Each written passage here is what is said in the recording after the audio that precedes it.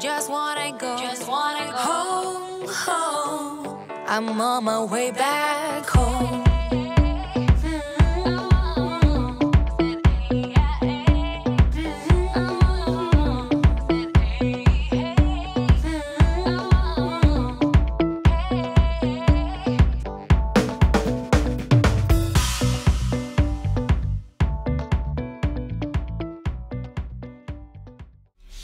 Welcome to Never Skip Brunch. Today we're going to be DIYing a sunglass rack to hold all of your sunnies. If you're like me, you have a zillion pairs that you're always losing. So this rack will help keep all your sunglasses organized. It's really simple to make, even if you don't have woodworking experience, and you can totally customize it with pops of color and the size depending on what's going to work best in your space and how many pairs of sunglasses you have. So before we get started, don't forget to hit that red subscribe button below so you can stay up to date with all of my fun and fresh ideas. I bring you DIY projects and home decor advice, so if you like this DIY, you're gonna wanna stick around.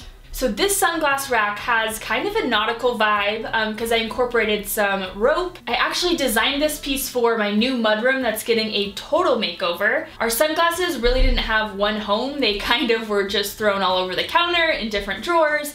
So I wanted to create a space that's on the way out the door because in sunny Colorado, you need sunglasses most days, and that way they're all in one spot. I wanted to create a display element that I can incorporate in my space that also has the functionality of storage.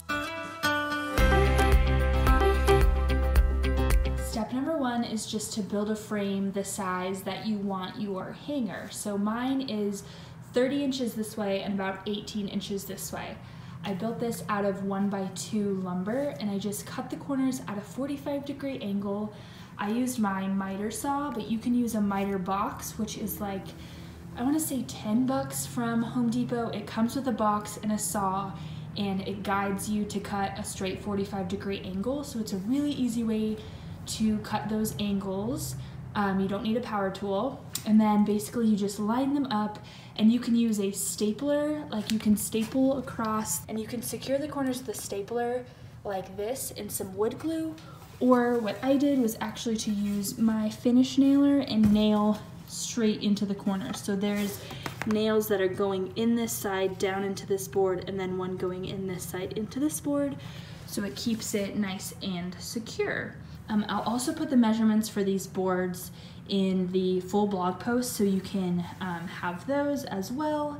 It's basically like 30 inches from the long part of the cut. Like you can see how it goes like this. It's 30 inches starting here and then going to here, and then 18 inches starting here and then going to here. So this inside cut is shorter. After you have your frame built, the next step is to cut out a piece of wood to be the back. So I got this wood. It was a 2x4 project panel board that was only like $4. And it's decently thin, but really smooth. I wanted a smooth surface to be able to paint. So you could also use cardboard. You could even also use paper because the back doesn't have to have anything attached to it. It's just decorative.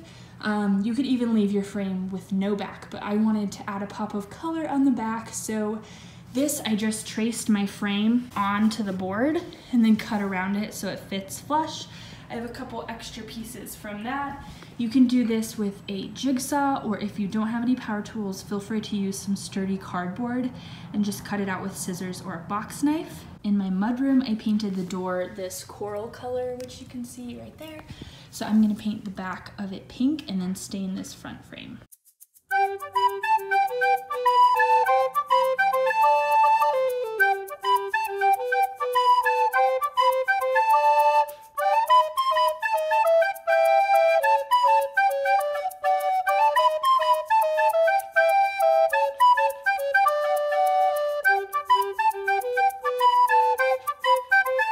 Okay, so I gave the back board one coat and I'm gonna let it dry, and the next step is to drill my holes on the sides.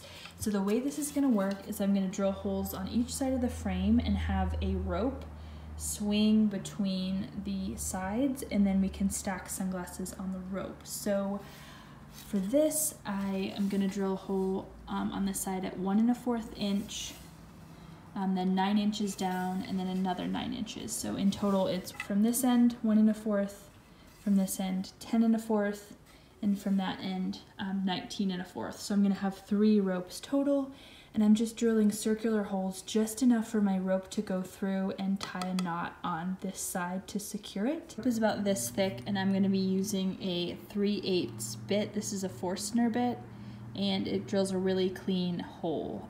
These are my favorites. They come in like a little set, and of course, you know I love Ryobi, so I'm gonna get to drilling these holes.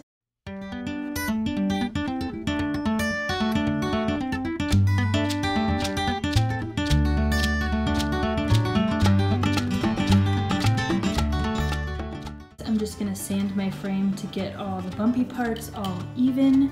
Kind of a high grit sandpaper just to get it smooth, but not really to reshape it.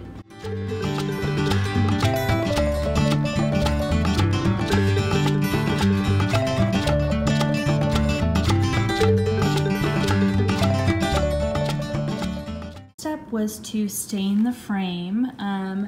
You can see it's pretty light and kind of like rustic looking. To get this look, instead of just using the stain as is, I used this early American stain from Varathane, and I mixed it with a half and half water, and then I used a wet rag to rub it on. So it went on really light and kind of uneven, which gives it kind of a more rustic boho feel instead of it just being all the same color. So now you can see the insides are smooth where I drilled my holes, and I can go ahead and start attaching my rope. Okay, so to attach this rope, I'm just gonna start with an end that is knotted, and I'm going to measure across my frame and then give myself a couple inches extra and then cut. If you have string that comes apart easily, like this is a rope and it's all twisted, you can just take some tape and kind of secure the end to make almost like a more pointed needle. Like that. So this is going to help me thread it through my holes. And with my knotted end, I left some fibers unraveled to kind of give it more texture and interest. This is cotton rope, so it has some give in it. So even if I pull it super tight, when I hang something on it, it's going to push down. So I'm going to pull it pretty tight and then tie my knot on this side. So you can see it's super tight, and this is tight, but once I start hanging sunglasses on it, it's gonna pull down a little bit. So once my knot is tight, I can just cut the end and then fray this one a little bit, just like the other sides, which adds a little texture.